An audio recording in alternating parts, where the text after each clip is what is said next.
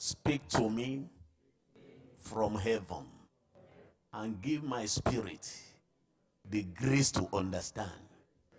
In the mighty name of Jesus. Oh Lord, speak to me from heaven and give my spirit the power and the grace to receive the word and be blessed by it. In the name of Jesus. Thank you, Heavenly Father. In Jesus' name we have prayed. In Jesus' name we have prayed. Hallelujah. This morning, I'll be looking briefly at what I call repositioning for overflowing blessings. What do I call it? Because in the agenda of God, this year has been declared as our year of overflowing blessings. And I pray we will experience and enjoy overflowing blessings. But you know, just as God has programmed a lot of blessings into this year, the devil is also looking for a way of robbing the children of God. And one of his usual methods is to make us to believe that what is going to be is going to be. Amen? He makes us to believe that it does not matter what you do, how you do it, God knows those who will make it. It's nothing but the lie of the enemy. Amen? And it's one of the lies that the devil is using to rob us of our blessings every year. And as children of God, we need to sit down and look at our lives. Do we need to make amends in any area? They say ignorance is a disease, and only knowledge can cure it. Amen? God wants us to take charge of this year so that we can be swimming in his blessings, and he wants us to be connected to his blessings. They are there. He doesn't need to be looking for it. They are already there. But only those who are connected will enjoy it. Praise the Lord. Somebody said the simple definition of insanity is to be doing the same thing the same way and be expecting a different result. It's nothing but insanity. So, at personal level, at family level, at church levels, we need to reposition ourselves. Praise the Lord. Deuteronomy chapter 1. The Lord told the children of Israel, this is the account of Moses when he was talking to the children of Israel in the last days of his journey on earth. Deuteronomy 1, 6-8 says, the Lord our God spake unto us in Horeb, saying, ye have dwelt long enough in this month. Turn you. I'm reading Deuteronomy 1, 6-8. Turn you, verse 7, and take your journey, and go to the mount of the Amorites, and unto all the places nigh thereunto, in the plain, in the hills, and in the vale, and in the south, and by the seaside, to the land of the Canaanites, and unto Lebanon, unto the great river, the river Euphrates. Behold, verse 8, I have set the land before you. Go in and possess the land which the Lord sware unto your fathers, Abraham, Isaac, and Jacob, to give unto them and to their seed after them. They tarried there for long. And the Lord, the promises were there. God told them, I've given you the land, just go there and possess it. But they were staying on the same spot. They were not ready to reposition themselves. God had to join them and say, what are you still doing? The land is before you. Take your journey from where you are. Possess the land. Amen. Praise the Lord. And the same thing, God told Abraham, I will make of you a great nation. Take your luggages. Move from your father's house. Genesis chapter 12, 1-4. And he told them, and the Bible says in verse 4, so Abraham departed as the Lord has spoken unto him. He departed as the Lord has spoken. he couldn't make him a great nation in his father's house. They don't do well in his father's house. His father was an idol worshiper. And God knew that as long as he remained there, he would end up worshiping idol. And the father said, you need to take your journey, reposition yourself so that I can make of you a great nation. Until you are repositioned from where you are to where God wants you to be, there cannot be overflowing blessings. Your place of assignment is your place of fulfillment. Where God has not assigned you, it doesn't matter how much you labor there, he cannot bless what he has not proposed. And that is why you must find your location spiritually, physically, mentally. You need to reposition yourself if you must enjoy overflowing blessings. I, as a pastor, I need to reposition myself. What is God telling me this year? What is his agenda for me as a pastor this year? I need to find out. Otherwise, it doesn't matter if I sleep in church, I will still remain on the same spot. Praise the Lord. Praise the living Jesus. In Isaiah 41, verses 17 and 18. Isaiah 41, 17 and 18. Say, when the poor and needy seek water, and there is none, and their tongue faileth for thirst, I, the Lord, will hear them. I, the God of Israel, will not forsake them. I will open rivers in high places, and fountains in the midst of the valleys. I will make the wilderness a pool of water, and the dry land springs of water. But what happened? The need must seek water. It doesn't matter, let the need be crying, I'm thirsty. It doesn't matter, let the need be saying, why have you positioned me here? Where am I? Why is there no water here? Until they take that step of faith and seek water, God will not open rivers in high places. Are you following me? You cannot remain on the same spot and expect the wind of change to come and take you. You cannot be doing the same thing the same way. In your Bible study, in your prayer life, you need to reposition yourself. The poor and the needy must seek water. They may be thirsty, they may cry, until they take the step of faith and seek water. God is not going to open rivers for them. You need to seek water this year. Praise the Lord. Praise the living Jesus. And he said he will now turn dry lands into springs of water. All these things can happen when the needy seeks water. Every success story has an element of repositioning. Every success story has what? An element of what? Repositioning. Praise the Lord. You may have to reposition yourself from fear to faith, discouragement to courage, idleness to meaningful engagement.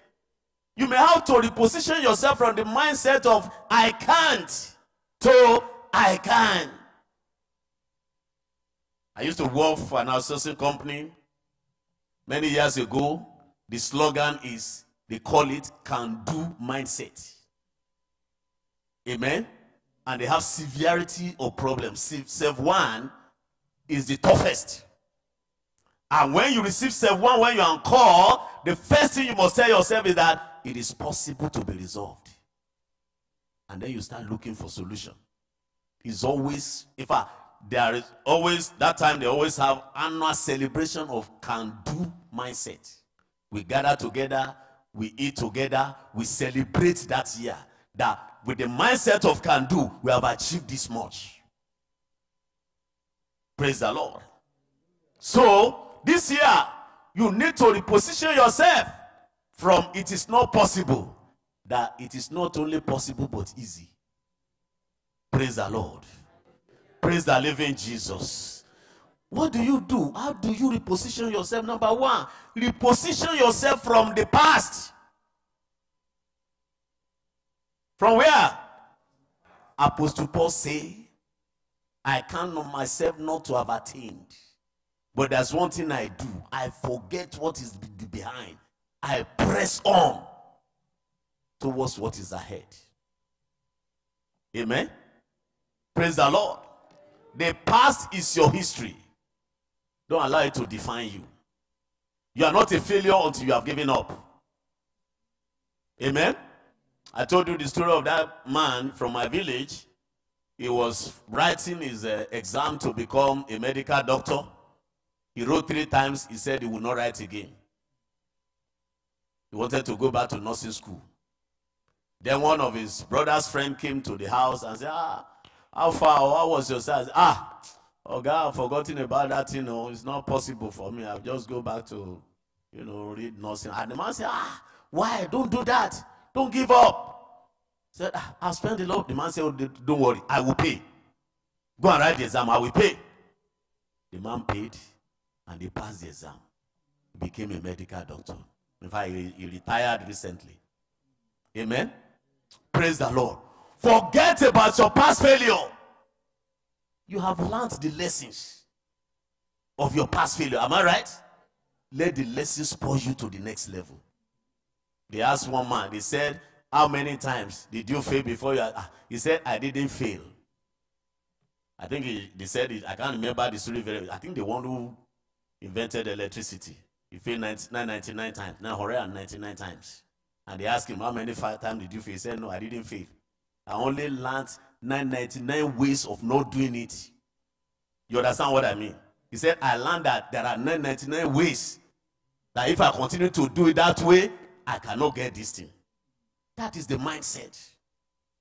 Are you with me? No man is a failure until he has given up. Don't give up on your dreams. Praise the Lord. I was listening to T.D. Jakes during the week. He said that don't allow your failings to destroy your dreams. Amen. Don't allow what? Your feelings to destroy what? Your dreams. I feel tired. I feel frustrated. I feel I'm not making it. I feel this is not the way God has created me. I think God didn't mean me to do this thing and all that. Those are your feelings. I read it in another book. It said that don't listen to your voice. Speak to your life.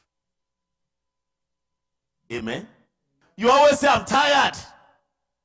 Your body will become tired. Reposition yourself from your past. That's number 1.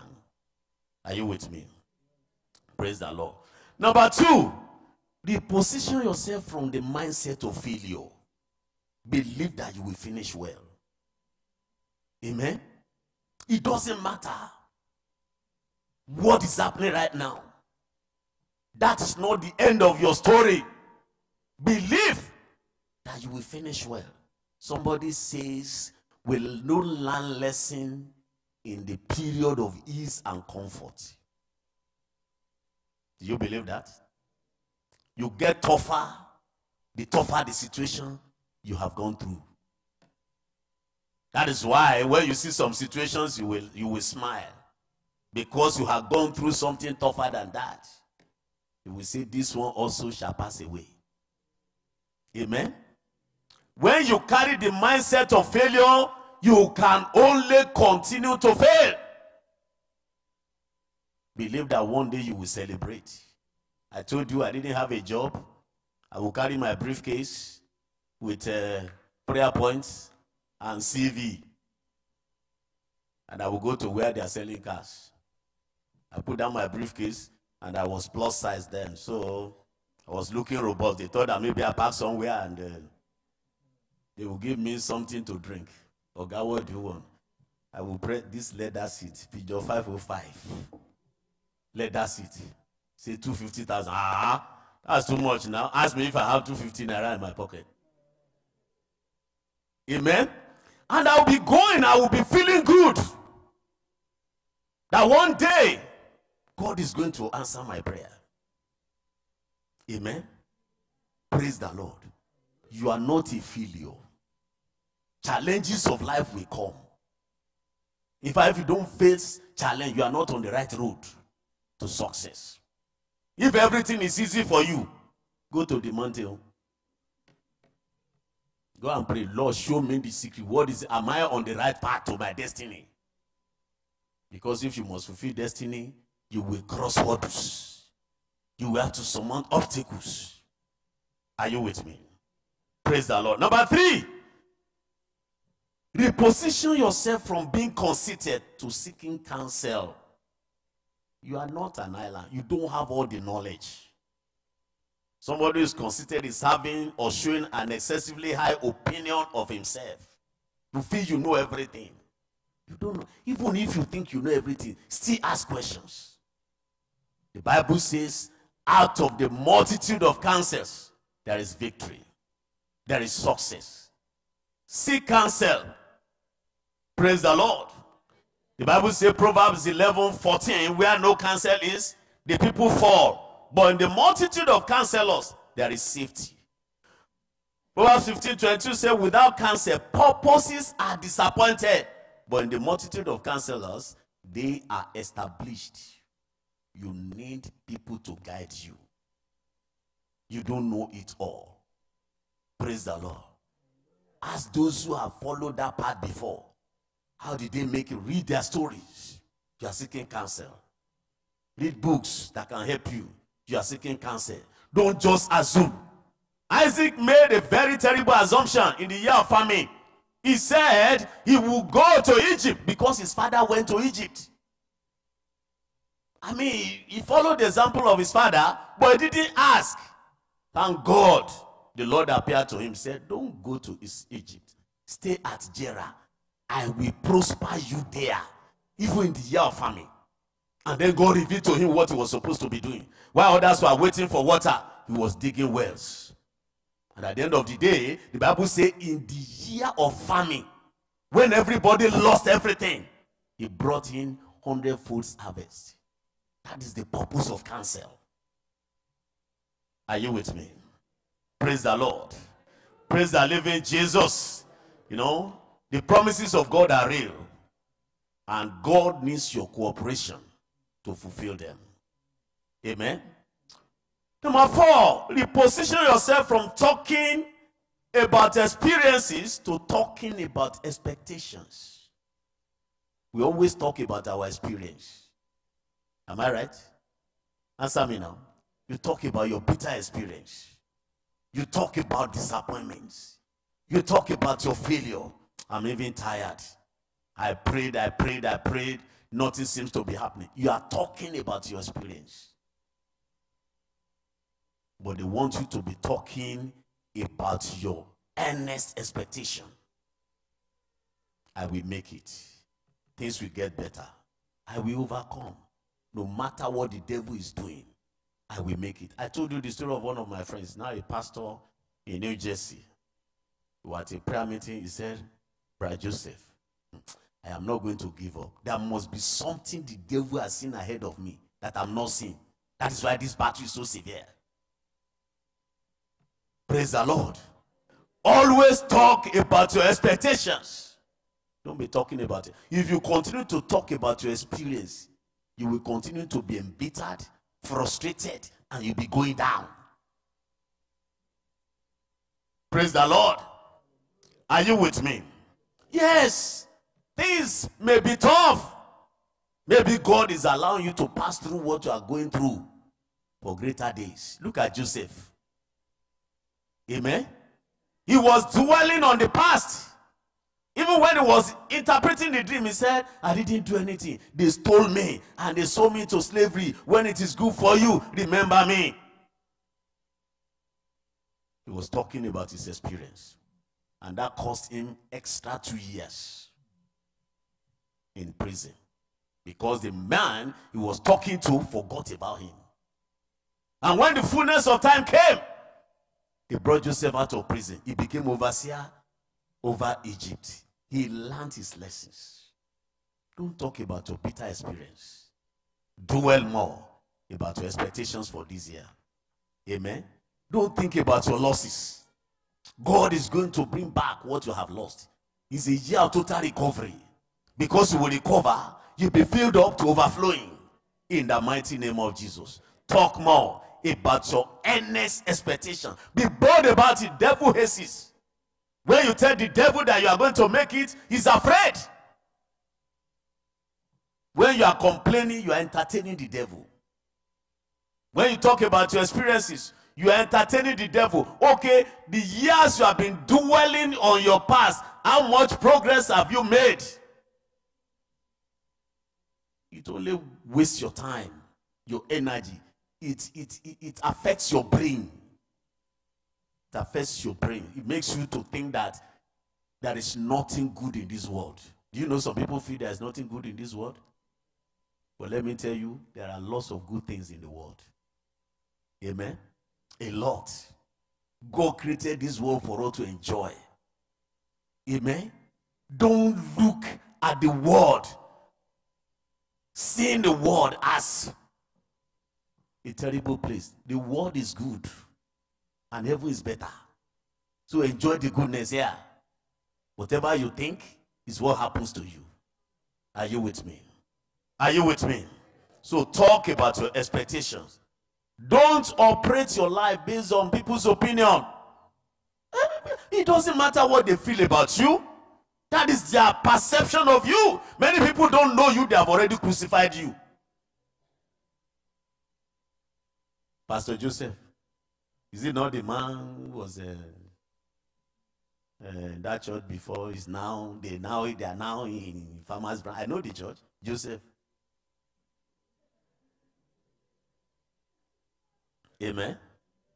That doesn't change the plan of God for my life. It doesn't. You have to pray for somebody, say, Brother Joseph, we were in prayer warrior together, prayer warrior. So if you pray for that kind of a person, can anything come out of it? He's already sealed his mind that I know Joseph very well. Now ask him, what do you know about Joseph? We were in prayer warrior together. Did you see your wife? No.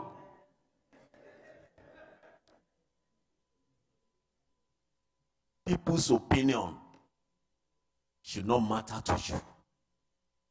God says you are fearfully and wonderfully made. Hold on to that. People will talk about you, they talk about Jesus. Am I correct? The Bible says he was going about doing good. But the people he was doing good to, they still talk about him. In fact, they plotted to kill him. So who are you? He said, if this is happening to fresh wood, how much more dry ones? So don't operate your life. Don't operate your life based on the news of the day. Go and listen to the news. You won't see breakthroughs. Will you see? No, somebody killed somebody. There was an explosion somewhere. There is war in Ukraine. You see Ukraine every day. They don't talk about where they're enjoying life, how they're making billions out of computer and all that. You won't hear that on the news. So don't operate your life based on the news. Otherwise, you will just bury yourself without being dead. Are you with me? Number 5, reposition yourself from taking each day as they come. Set goals. Have plans for your future. Plan as if you will live forever. And live as if tomorrow is the end. Are you with me? Don't say, well, as each day is coming, if it is bad, we take it. If it is good, no. You must have a plan for your future. Amen. Praise the Lord. Praise the living Jesus. I'm building a plan. It's a very simple thing. But it requires serious thought and time. Amen. So if you are ready for a change, prepare for a better future. In the next 5 years, where do you want to be? You need to think about it. Do you still want to be doing the same job? Earning the same salary? What will happen when you become a grandfather? Will you still have the energy to play with your grandchildren? You need to plan for all these things. Plan for your health. Plan for your future. Do you want to be using walking stick at the age of 61 or 65? Or you want to be able to jump the staircase? Plan for the future. The future is what you plan it to be. That is how it will come. You may not be thinking that you are planning. Not planning is planning. Is that not true? If you are not planning, you are doing what? You are planning. They said if you are not planning for success already, automatically you are planning for failure. Plan your future. What do you want it to be? In the next 5 years? In the next 10 years? What do you want your future to be? Set goals. And stay focused on your goals. What about your Bible study? Your prayer life? Your fellowship? Coming to church? Do you still want to be coming to church 11:45? Now that you are strong and healthy, that when you wake up you can jump up from your bed? Or you want to continue the same way? When you are 70 or 75, you need to plan for your future. I need to plan for my future. Amen? Praise the Lord. When I came to America, I said, when I am 50, I am leaving America. That was my plan. I came when I was 35. And so I said, at 50, I must be ready to go back to my village. I am 60 and I'm still here now. Amen. Praise the Lord. Praise the living Jesus. Did they put anything in place to be able to retire at 50? That is the way it is. You have to prepare.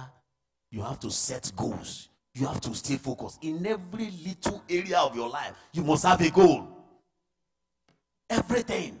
What is your plan for your children? Okay, I said I will live at 50. What do you think will have become of my children and my wife? Because they are not yet ready to live.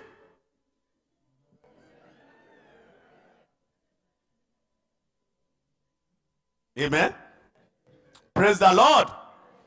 Praise the living Jesus. And I know many of us, each time you are going to Nigeria, there is a question. Answer me. Men, are you hearing me? Is it a lie? Brother Edwin.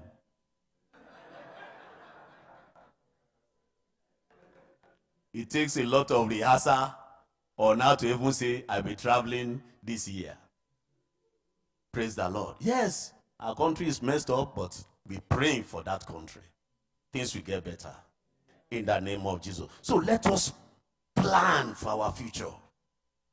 A glorious future. A happier future. Not the future that will say, I wish I had done this. It will not be our portion. In the name of Jesus. Reposition yourself from negative habits to habits that will bless your life. Change from this is me, I cannot change. It's a destructive statement. Amen? Praise the Lord. You need to check your habit. What am I doing that is destroying my future? Habits, very, very important. Praise the Lord. I mean, how do you check your life? You check your life by checking your habits. Habits that are necessary for you to achieve your goals. Amen? Somebody said that there is no rose without thorns. Meaning that in order to enjoy something that is beautiful and pleasurable, you must endure something that is difficult and painful. Now he says, are you happy that thorns bear roses? Or you are angry that roses have thorns? It's habit and perspective. It's how you look at things. Amen? Praise the Lord. Is it easy to fast? No. Is fasting, is it healthy to your body? Very, very healthy. Many diseases will be cured by regular fasting. Amen? And I know the day you want to fast, that is when you wake up, it's like they scrape your stomach. But when you decide that, no, this is what I want to achieve, just endure the next 30 minutes, you'll be stronger. It will surprise you, because the body knows that you are not giving him that food, so he will go and rest. That is the truth. Just try it. You are craving for your regular coffee or chocolate in the morning. Just give it 30 minutes to 1 hour. Say, no, you are not. I'm not going to gas station today. I'm not going to, what is this, a popular coffee? Starbucks today. 1 hour, you will see that the thing has cooled down. Say, well, it's not giving me to do. Say, let me not trouble anymore. Praise the Lord. Check your habits. And finally, reposition yourself from procrastination to being prompt in everything. Don't push anything, saying you will do it later. What you can do today, don't push it till tomorrow. Tomorrow you will not do it. Let me give you a simple example. If you miss your Bible reading for 1 day, Bible reading for how many days? 1 day. The following day, if you are not careful, you will do what? Is it not true? That is the truth. Every day we have 4 chapters. Now you didn't read it today. Tomorrow, you now have 8 chapters. What happened? God will understand. Procrastination has destroyed many destinies. There is time for everything. That's what the Bible says. Time for you to plant and time to harvest. And the Bible says, he who does not plant when he's supposed to plant, he will be an onlooker when the harvest are coming. Either an onlooker or a thief, because we will now be looking for somebody else's harvest. Time for everything. He that observeth the wind shall not sow, and he that regardeth the clouds shall not reap. Don't procrastinate over anything this year. Do things when you should do them. If you pray at 5:30, make sure by 5:30 nothing hinders you from that prayer. You read your Bible at 5 a.m. or whatever time you are reading the Bible, make sure. Your exercise, make sure. Do your exercise. Plan your meals. Eat healthy. It affects your destiny and your future. It is when you are alive that you can fulfill destiny. Is that not true? It is when you are alive that you can enjoy the fruits of your labors. Oh, I'm laboring over these children. Oh, no problem. When they graduate, I will be eating well. By the time they graduate, you are a vegetable. And unfortunately, America has nursing home. We don't have it in Nigeria. Amen? I mean, our children is not, it is the culture here. Unfortunately, that is the culture. You will labor and labor and labor and labor. Number one, the house you are living in, they don't like it. So as soon as they will sell the house. Amen? Am I correct? Now, the mindset is that you live your own life. You cannot become a liability upon us. We will have to live our own life too. And once they put you in nursing home, they will come and do bad day for you.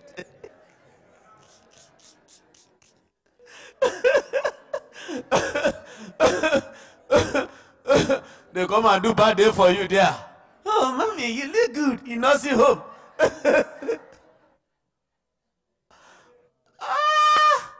Plan your life accordingly. Don't postpone anything. There is time for everything. Your life will be better this year as you rise up. Amen. Amen. Say, I will finish well. I will finish strong. This year, my health shall improve. In the name of Jesus. Open your mouth and declare, I will finish well. I will finish strong. This year, my health shall improve. Things are getting better. I will not die. I will live. I will fulfill destiny. In the mighty name of Jesus. I will not be a victim of any accident in the name of Jesus. I will not be a victim of sudden disease or sudden sickness in the mighty name of Jesus. I will not be a victim of any calamity in the mighty name of Jesus. The Lord will preserve me. He will preserve my children in the name of Jesus. The weapon of the enemy shall not prosper. He shall go back to the sender. In the mighty name of Jesus, I shall not be destroyed. I shall not face destruction. The glory of God shall be seen afresh upon me. In the name of Jesus. Say, oh Lord, my Father, let my children prosper in my lifetime. In the mighty name of Jesus. Declare it, oh Lord, let my children, let them prosper in my lifetime. In the name of Jesus. Oh Lord, my Father, they shall not become another person's children. In the name of Jesus. I am a father. I will live to the end, to the fullness of my time. In the name of Jesus. No power shall replace me before my time. In the name of Jesus. I am an eagle. I shall not be found in the valley. In the name of Jesus. I will fly higher. I will fly higher. I will fly higher. That hurdle that I must cross to prosper. Oh God, arise. Empower me to cross it this year. I will cross it. I will cross it. I will cross it. I will cross it. Overflowing blessings is my portion. Overflowing blessing is my portion. In the mighty name of Jesus. Oh God, my Father, give me a new dimension of your blessings. In the name of Jesus. I will fly high. I will fly high. I will fly high. In the name of Jesus. Where I am supposed to be lending to nations, I will not be a beggar. I will not be a beggar. I will not be a beggar. Again I declare, I will finish well. I will finish well. This year is my year of overflowing blessings. I will not settle for less. Anything short of overflowing blessings, I reject it. I reject it. I reject it. In the name of Jesus. Thank you, Heavenly Father.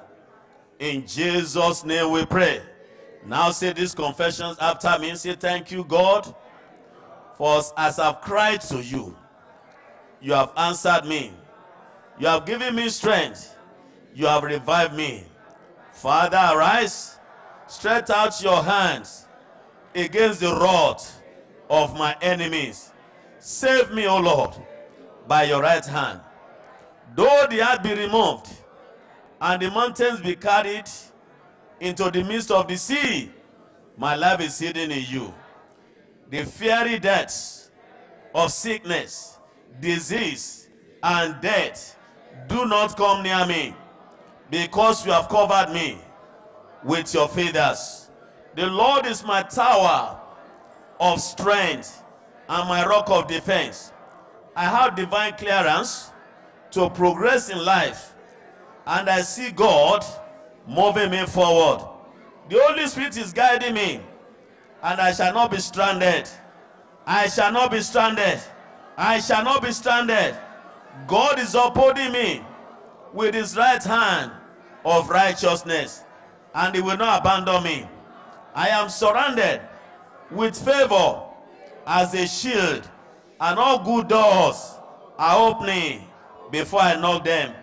I thank you, God, because it is my year of overflowing blessings. In Jesus' name. Say, oh Lord, in this year of abundance, I will not beg. I will not borrow. I will not suffer. I will not steal to survive. In the name of Jesus. Say, in this year of abundance, my cup of blessings shall run over. It shall run over. It shall run over. I will not suffer in the land of abundance.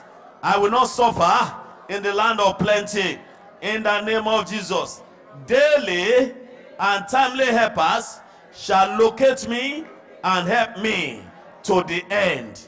In the name of Jesus. I decree in this year of overflowing blessings, I will not operate under closed heavens. In the name of Jesus, I will dwell in the land that overflows with milk and honey. Strangers shall serve me and my household. The covenant of abundance shall operate fully in my family. I will lend unto nations out of my abundance. In the name of Jesus, in this year of overflowing blessings, evil counsel against me shall fail. It shall fail. Evil counsels against my children shall fail, shall fail, shall fail. I shall not fall into any error that will put me in dry lands. In the name of Jesus, miracles of this is the hand of God will be my portion. In the name of Jesus, showers of blessings shall pour over my family on a daily basis. In the name of Jesus, in this year of overflowing blessings, my life will glorify God, and I will be a blessing to my generation. In the mighty name of Jesus, so shall it be. So shall it be. So shall it be. In the name of Jesus. Now stretch forth your two hands. Everlasting Father, we thank you. We bless and exalt your holy name for the grace and the strength that you have given us in these 21 days of our fasting and prayer program. We give you glory. We adore you. In the mighty name of Jesus, we claim heaven's diplomatic immunity against any arrow, against any attack. In the mighty name of Jesus, we pray each and every one of you, you will think creatively in a way that overflowing blessings will be a daily thing in your life, in my life, in the name of Jesus. That which must go for your life to shine, I command it to go now. I cause it out of your life now. In the name of Jesus, I break the yoke of perpetual failure. In the name of Jesus, I break the yoke of perpetual failure. In the name of Jesus, I break the yoke of perpetual failure. In the name of Jesus, because it's your year of overflowing blessings, you will not dwell in dry lands. You will not dwell in dry lands. You will not dwell in dry lands. I pray you will walk in at your time of blessings. You will not go before. You will not go late. At the right time, when God has ordained to bless you, you will be there with the right people, for the right purpose, doing the right thing, in the right company. In the name of Jesus, I pray against tears of sorrow. I cancel it now. In the name of Jesus, anything you put your hands upon that will not profit your destiny, I cancel it now. I cancel it now. In the name of Jesus, all your expectations that will advance your destiny and put a new dance to your feet, I pray they shall manifest. Manifest now. Manifest now. Manifest now. Because you are prayed today, beginning from this day, overflowing blessings in all areas of your life. That which you fear shall not come upon you. In the name of Jesus, every satanic prediction over your life be nullified.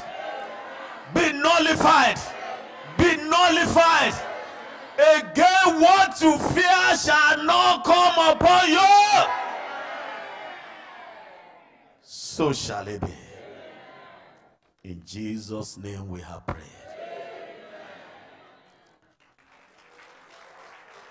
We are going to sing the closing hymn.